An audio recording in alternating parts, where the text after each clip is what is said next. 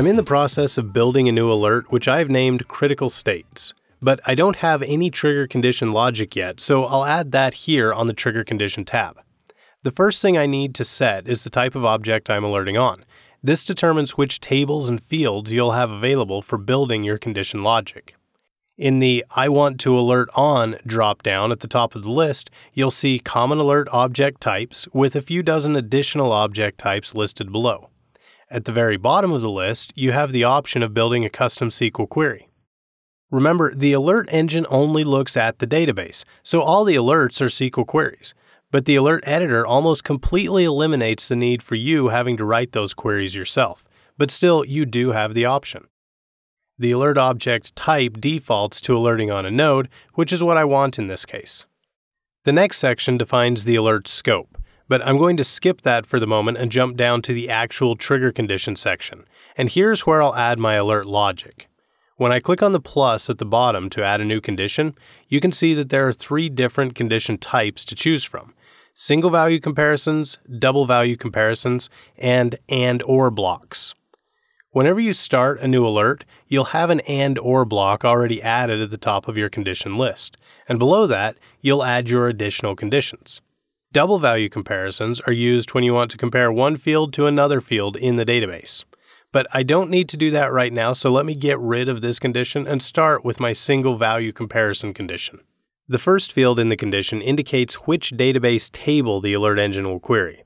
Based on the object type field up above where I said I want to alert on a node, the node table is selected by default.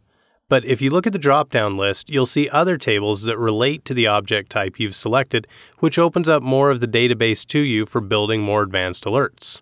Next, I'll choose the specific field to query. In the drop-down, you'll see a list of recommended fields at the top, followed by custom properties, and then recommended events. And then if you scroll all the way down, you'll see Browse All Fields, which again lets you dive deeper into the database.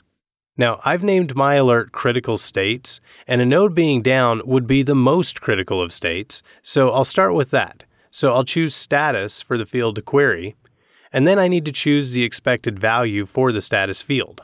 Now, one of the nice features of the Alert Builder is that once you choose a field to alert on, it will actually query the database for you and show you all of the values for that field in the database. So you don't necessarily have to know or type in the return value, you can just select it from the list. And I'm going to choose the status of down. Now, before I do though, notice that there are several other status values listed in the database.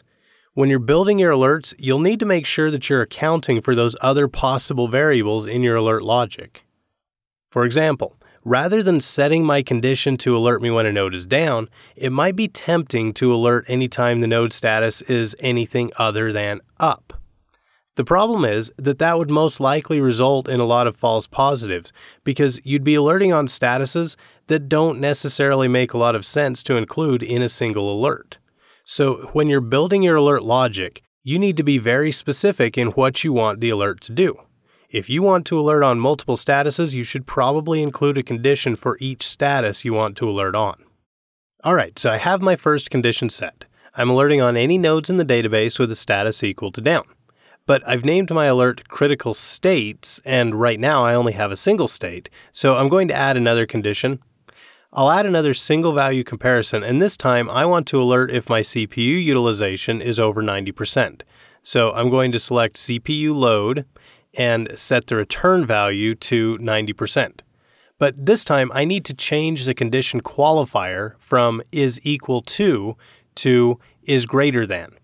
And in fact, I need to change the condition qualifier for my or block as well. If you look at the alert as it is, I'd only be alerting when the node is down and has a CPU utilization above 90%. That's not going to work, so let me change this from an and statement to an or statement.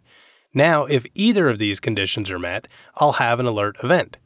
Make sure you pay attention to your condition qualifiers. But I've decided I don't want to look at CPU utilization all by itself. I want to look at memory utilization as well. I want to alert when both CPU and memory utilization are above 90%. So I'll add another condition. Now, the first challenge with this condition is going to be making sure that I have the right field selected. Notice there is a memory used field and a % memory used field. Watch out for fields with similar names. I want % memory used, and I'll set my return value to greater than 90%. But now I have a problem. I want to alert when both my CPU and memory utilizations are above 90%, and right now I'm alerting when either of them are over 90%. So I need to add a condition. I need to add an and/or block, and I need to move my CPU and memory conditions into that block. You can move conditions around by drag and drop. Now you can see that my conditions for CPU and memory are nested within the and/or block. And I'm going to just delete this condition that was added by default because I don't need it. Now notice that when I added the and/or block that it was already set to an and statement. So how will this alert be processed now? Well, starting with the first condition, the alert engine is looking for any nodes with a status equal to down. But now how does it process the and/or block? And/or blocks are evaluated as a single condition. So the question is, does this and/or block evaluate to true? Are there any nodes with a CPU utilization over 90% and memory utilization also over 90%? If so, both conditions of the and/or block would be met, which means the entire and/or block would evaluate to true, so I would have an alert event. The three conditions that I've added so far are all looking at current values in the database, but you can also alert on database events. I'm going to add one more condition, but this time I'm going to scroll down a little further in the list below recommended fields to the recommended events section. And I'm going to choose last boot has changed. This will alert me if the node has been rebooted. But notice that alerting on events looks a little different than alerting on field values. I'm not asked for an expected return value. Based on the event type you've selected, the alert editor sets the logic of the condition for you. Alright, so let's run through my alert one more time. First of all, remember my initial and/or block qualifier is set to OR, so if any of the conditions are met, I'll have an alert event.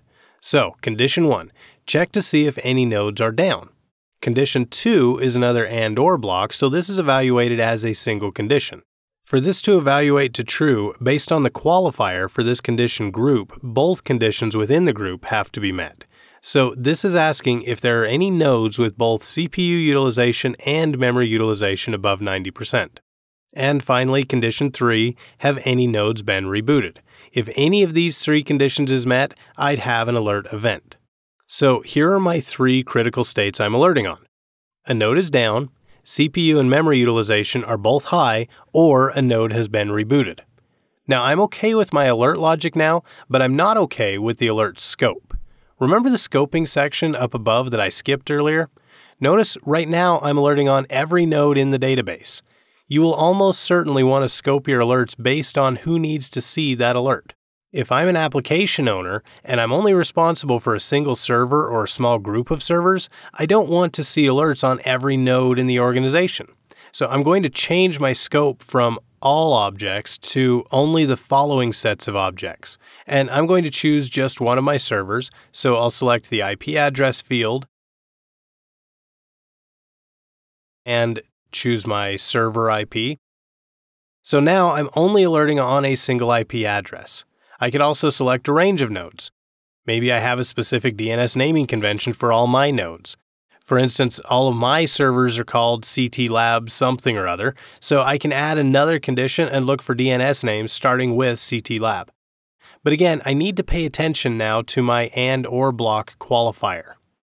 Alright, my alert logic is set, I know what I'm alerting on, and I know what conditions are going to trigger an alert event. So now I'm ready to move on.